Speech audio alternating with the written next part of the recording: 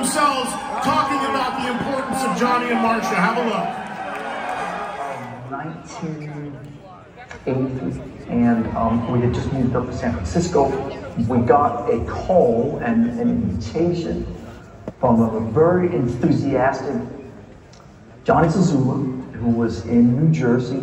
I remember going out at the El Cerrito house, the Metallica mansion, going around to a phone booth with Lars and him talking to Johnny over the phone. And, you know, it's like, yeah, I was just connected with this guy who got the tape.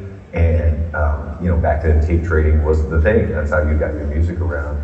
Just remember talking on the phone with him and Lars just saying, hey, you know, this guy in New Jersey really likes us and he wants to, like, he's passionate about us and it feels great, it feels right.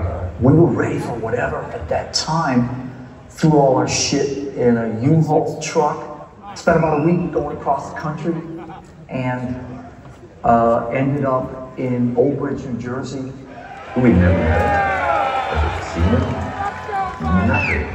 And we hop in this U-Haul and go out, and I remember when we pulled up to his house eventually, one of the first things we had to tell him was, hey, we're here and we're getting rid of our lead guitar player. You know, he's like, okay, you know, well, let's keep going. We shared the same vision, so it felt absolutely right at the time. Well, when I first arrived at the music festival, meeting those guys, the rest of the guys in the band, and we started rehearsing for 2 or 3 days, and then someone saying, yeah, Johnny, he's the guy who's starting the record label. Signing us, and so we're going to go out to the store for the first time out in New Jersey, Rock and Roll Heaven. So we all piled in the car, and then the very first picture I took with the band was out that day out in the parking lot after seeing Johnny and Marsha at Rock and Roll Heaven. And at some point, it just became intolerable to stay with music that way. There's no hot water, no heat. It's wintertime, snow. It was just horrible. So we all moved into Johnny's house, into the basement, and that was something. Ground zero for everything was Metallica and the Zazulas, you know, was in Old Bridge, New Jersey, was their house. I believe it was 60 York Street. You know, most of us didn't quite have the highest degree of social skills, but we managed to get through it without anybody getting too pissed off, and underneath it obviously was a sense of love, a sense of connection, a sense of appreciation for the doors that were open. Yeah, we were taken in by Johnny and Marsha, and they were, you know,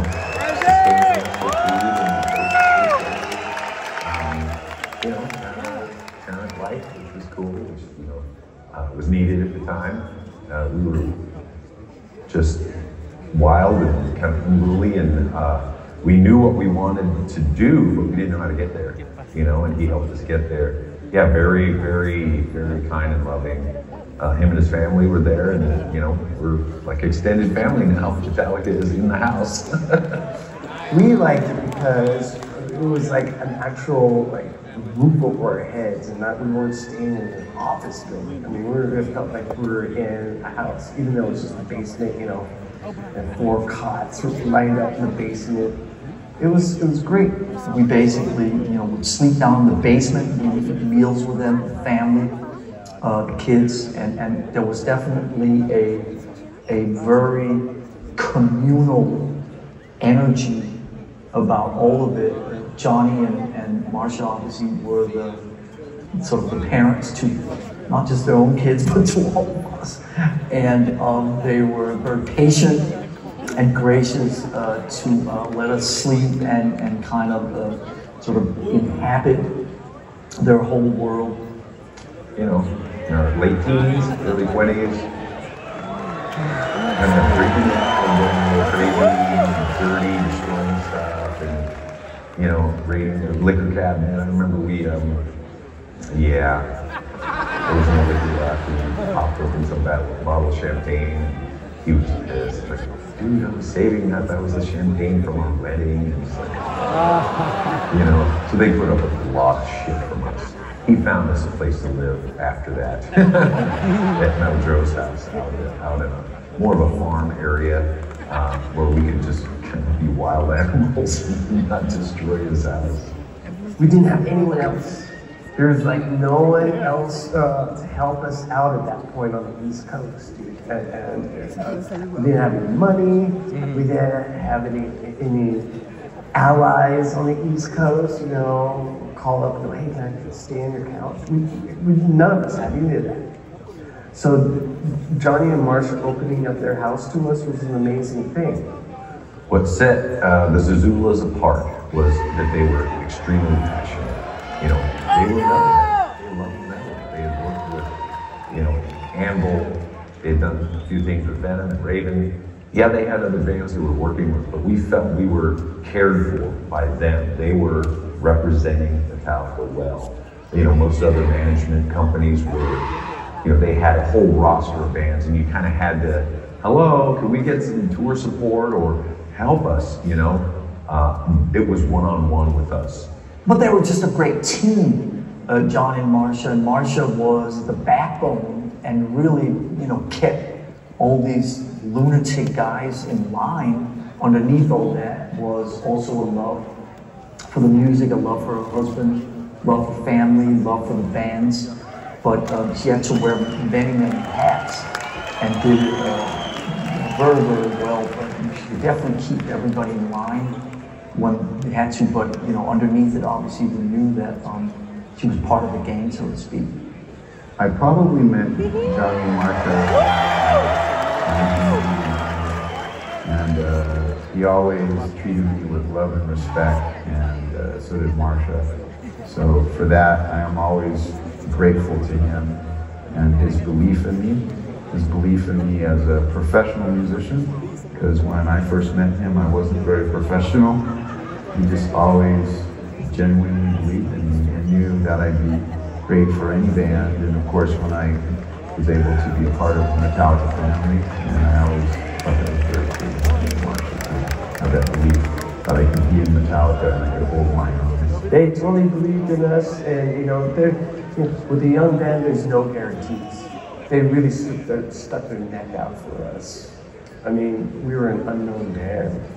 There was nobody in America that was kind of doing what we were doing, and there was nobody who was believing it. And Johnny and Marsha were the first ones to sort of step up and go, we believe in this. We believe that these like-minded musicians, these like-minded folks, you know, we can connect them to more people.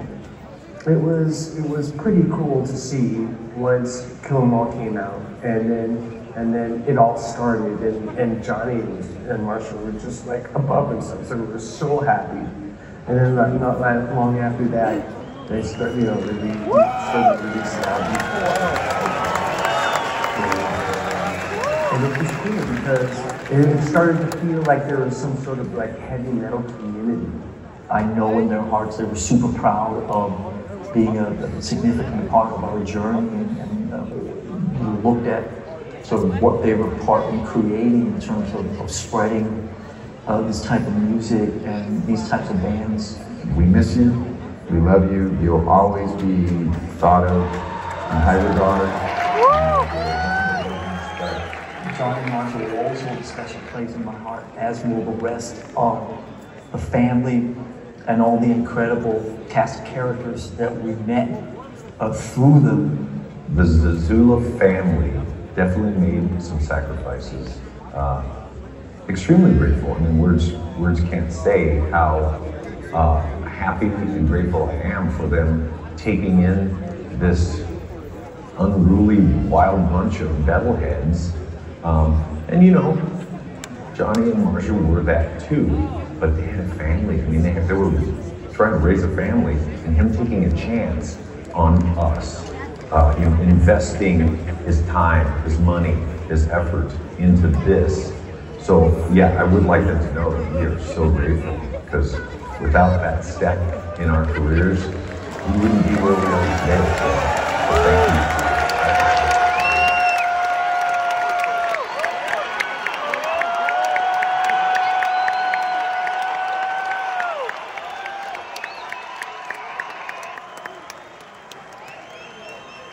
Ladies and gentlemen, before we get the band out here and get the music started, I would like you to give a round of applause, please, for the daughters of John and Marsha Z.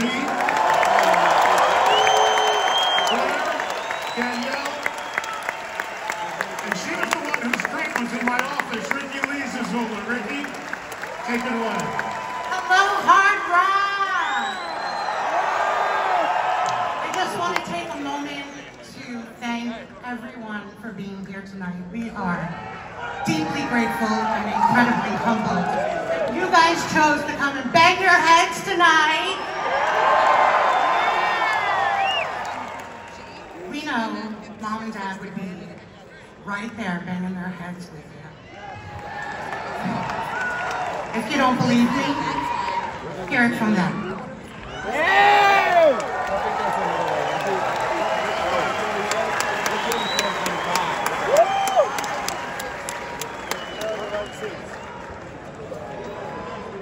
Music was always a part of my life.